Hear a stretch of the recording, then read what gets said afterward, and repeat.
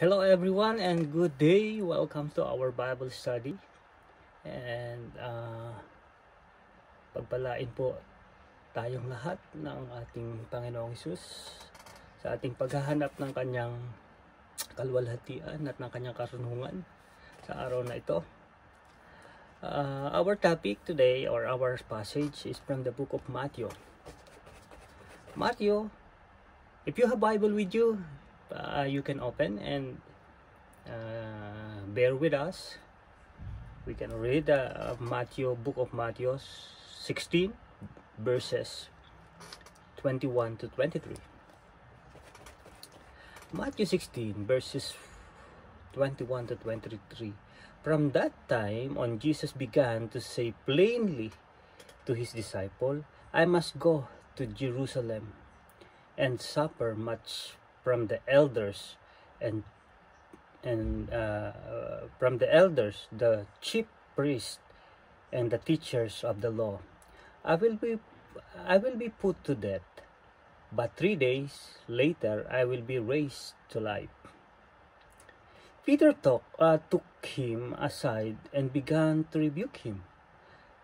God forbid it, Lord, he said.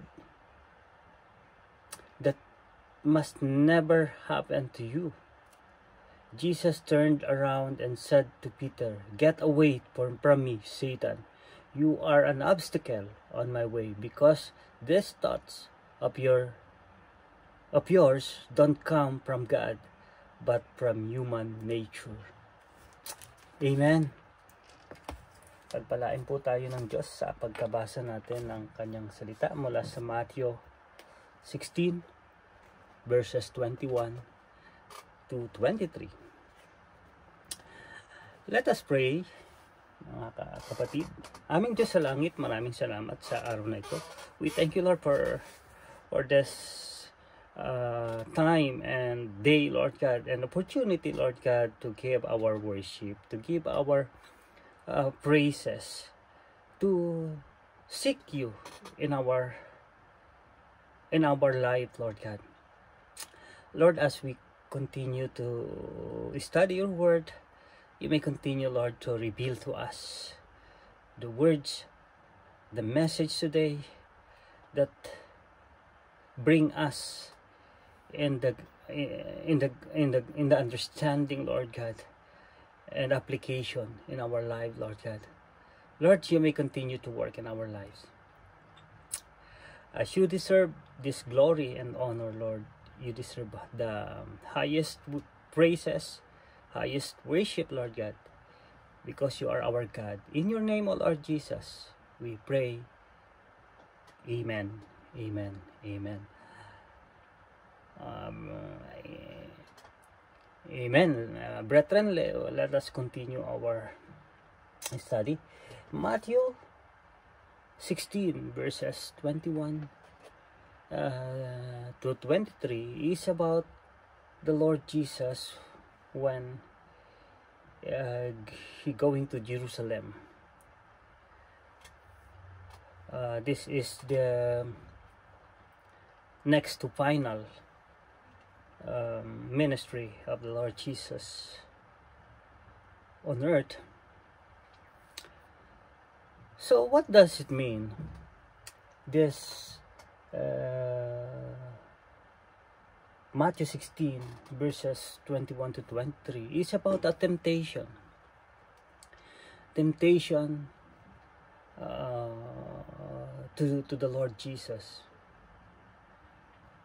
So what was the meaning and purpose of the Lord Jesus' temptation recorded on that book of Matthew and even Luke? The three temptations by Satan in the wilderness, we remember the temptation of the Lord Jesus when he made the fasting in the wilderness. And we're not only temptation our Lord ever suffered on earth. We read in Luke 4:2 says, for 40 days being tempted by the devil, and he ate nothing during those days. And when they were ended, he was hungry. That he has tempted by the devil for 40 days, but he was undoubtedly tempted at other times. Like we read in Matthew, and even recorded the other temptation from the book of Luke 13 and book of Luke 22 verse 42. And yet in all this, he was without sin or compromise. Although some have suggested that the Lord's period of fasting compares with that of both Moses that we can read in Exodus 34:28, and even Elijah also. Those experience of temptation from 1 King 19:6 or 19:8. The main point is how the Lord deals with the temptation in the light of his humanity. We remember that the Lord was tempted, and it is because he is human and made like us in every way, that he could do three vital things. Number one is destroy the devil's power and free those who were held in slavery by their fear of death. Number two, become a merciful and faithful high priest in service to God and atone for our sins.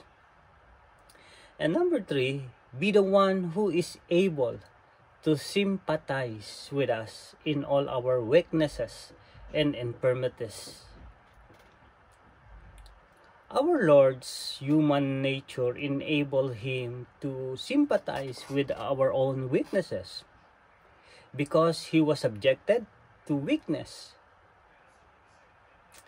More importantly, we have high priest who is able to intercede our behalf and provide the grace of forgiveness. Temptation is never as great as when we has made a public declaration of faith, as did our Lord when he was baptized in the Jordan River. It was recorded in Matthew 3:13-17. Matthew 3:13-17 says, Then Jesus came from Galilee to the Jordan to John the Baptist to baptize him by him. John would have prevented him, saying, I need to be baptized by you, and do you come to me? But Jesus answered him, Let it be so now. For those it is fitting for us.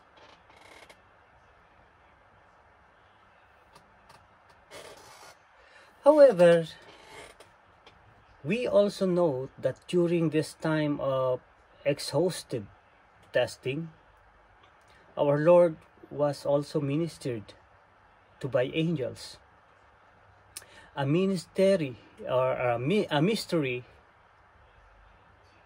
in that the omnipotent one should be condescend to receive such help from a lesser beings.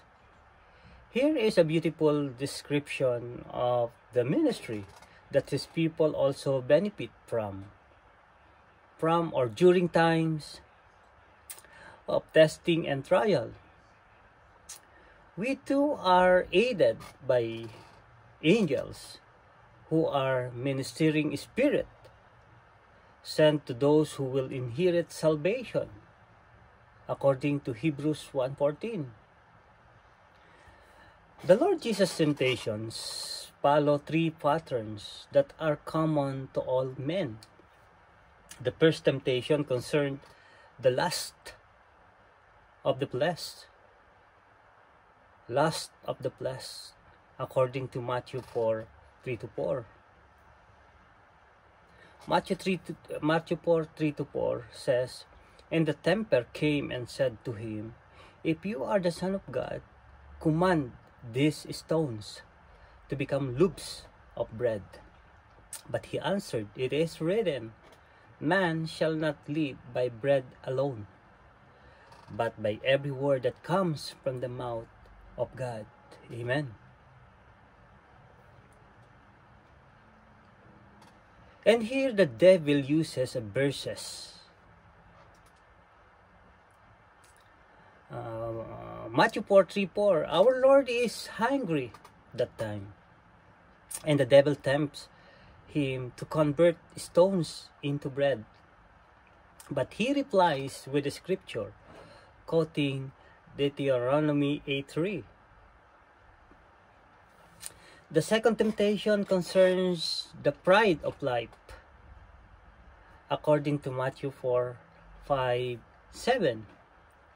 Then the devil took him to the holy city and set him on the pinnacle of the temple and said to him, If you are the Son of God, throw yourself down, for it is written, He shall command His angel concerning you. On their hand they will bear you up, lest you. And here the devil uses verse of scripture according to Psalm 91:11-12. Yun yung kinote ng devil. Psalm 91 verses 11-12. But the Lord replies again with the scripture to the contrary, Deuteronomy 6:16. Stating that it is wrong for him to be abuse his own powers. The third temptation concerned the lust of the eyes, from Matthew 4:8-10. Again, the devil took him to a very high mountain and showed him all the kingdom of the world and their glory. And he said to him, All this I will give you, if you will fall down and worship me. Then Jesus said to him, Begone, Satan, for it is written. Amen. And if any quick route to the Messiah could be attained by passing the passion and crucifixion, for which he had originally come, this was the way the devil already had control over the kingdoms of the world. Isaiah 2:2 or Ephesians 2:2, in which he once walked, following the course of the world, following the prince of the power of the air, the spirit that is now at work in the sons of disobedience, but was now ready to give everything to Christ in return for his allegiance. But the mere thought almost causes the Lord divine nature to shudder at such concept. And he replies sharply, You shall worship the Lord your God and serve him only, according to Deuteronomy 6:13. There are many temptations that we sadly fall into because our flesh is naturally weak. Even at this moment, or even at this time in our lives, we experience or we facing a lot of temptation in our life. But we should thank the temptation and we should learn about the temptation from the Lord Jesus and to apply to our lives. But we have God. If we experience this very strong temptation in our lives, The same as we mentioned temptation to the Lord Jesus. We should always remember that we have God who will not let us to be tempted beyond that we can bear. He will provide a way. God is always provide us the way. According to 1 Corinthians 10:13, no temptation has overtaken you that is not common to man. God is faithful, and He will not let you be tempted beyond your ability. But with the temptation, He will also provide a way of escape, that you may be able to endure it. Amen. This is 1 Corinthians 10:13. That God always provide us the way to escape from this kind of temptation in the world. We can therefore to be victorious, and then will thank the Lord for deliverance from temptation. Jesus' experience in the desert helped us to see this common temptation that keep us from serving God effectively. And furthermore, we learn from Jesus' response to the temptations exactly how we are to respond with the scripture. The forces of evil come to us with a myriad of temptations, but all have the same three things of their core: lust of the eyes, lust of the flesh, and the pride of life.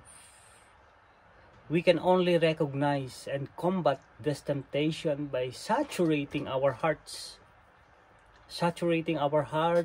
and minds with the truth. What is the truth? The Word of God, the goodness of God. The armor of the Christian soldier in a spiritual battle of life includes only one offensive weapon, the swords of the Spirit, which is the sword of God, according to Ephesians 6:17. And take the helmet of salvation. Take the helmet of salvation and the sword of the Spirit, which is the sword of God. This is Ephesians 6:17. Knowing the Bible intimately will put the sword in our hands and enable us to be victorious ever over temptations.